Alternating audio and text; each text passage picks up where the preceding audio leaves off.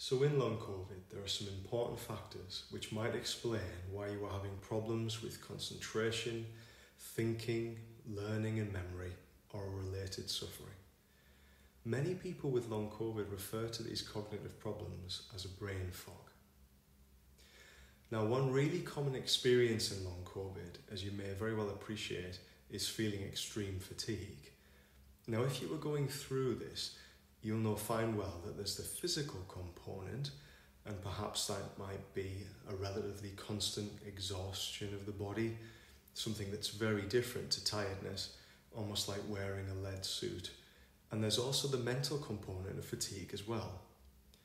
Now, within this brain fog, you might notice a lack of motivation, perhaps a hazy lack of clarity in your thoughts, feeling like you're not very present, switched on, alert or aware. And as you'll know, this can fluctuate. So on worse days, when fatigue is more present and obvious to you, and on better days, when it shows up a little bit less for you, and cognitively things might work a little bit better for you. And one factor which can make fatigue a whole lot harder to manage is sleep deprivation. Now, as you'll appreciate, sleep is extremely important for our brain and mind functioning. If we're sleep deprived, we might notice that it's harder to think, solve problems, and bring things to mind. And our thinking speed might be slowed down, and we might even find ourselves making poorer decisions at times, particularly if we've had days and days without good enough sleep, which of course can also have a major knock-on effect on our mood too. Now, of course, all this is linked to the many different unwanted bodily sensations and the extremely unpleasant and debilitating physical symptoms in long COVID. And if your symptoms involve pain, for example, you'll know all about this. When a nagging pain is present, you might notice disrupted sleep perhaps, difficulty concentrating, and generally, you might find it harder to think clearly and function in your daily routines. If we're in pain, we can find it really hard to attend and engage in our daily lives and to cognitively solve problems.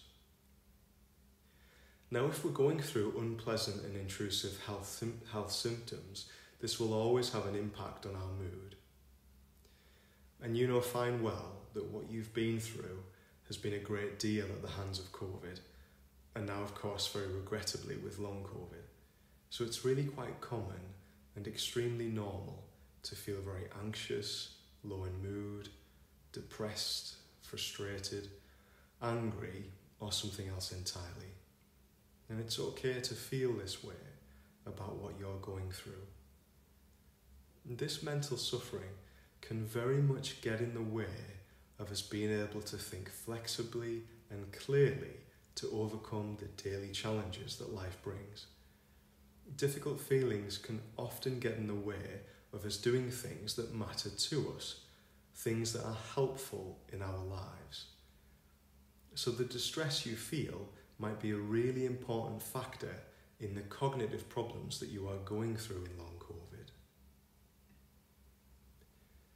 You might notice a fear or anxiety around in your body that might turn up a lot as a response to the threat of COVID, or from the daily threat of trying to live with the long COVID symptoms.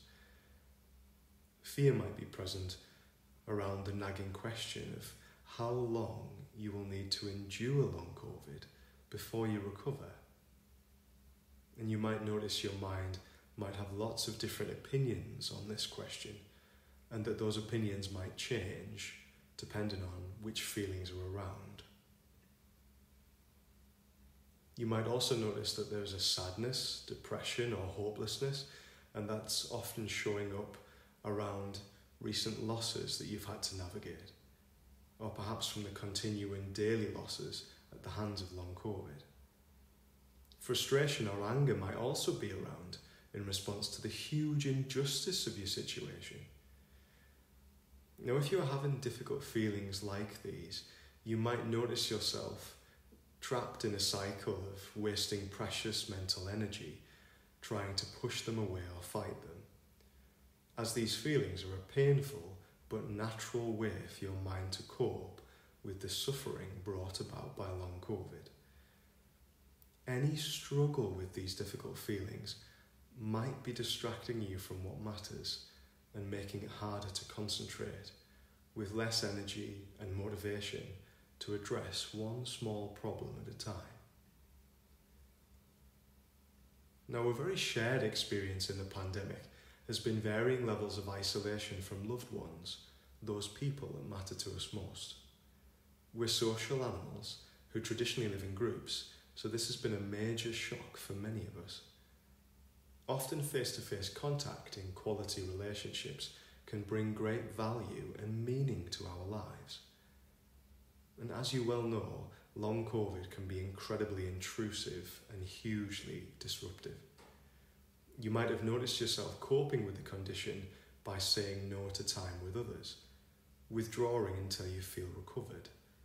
And of course, this coping strategy has its pros and its cons in relation to what you value and to what matters to you.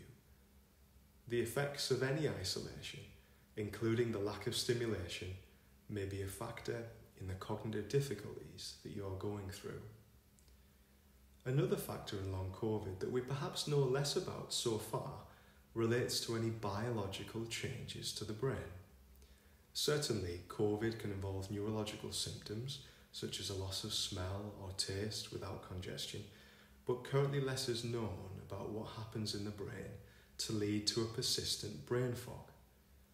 Most people experiencing long COVID will not have had a diagnosed brain injury when they were originally unwell with COVID.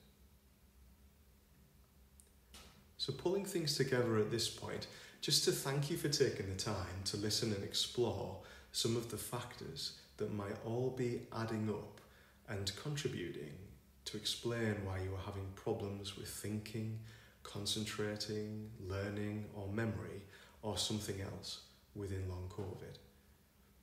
And really at this point, the invitation as you go forward with your recovery is to be as kind to yourself as possible. And I know that that can be a really hard thing to do, and that's okay.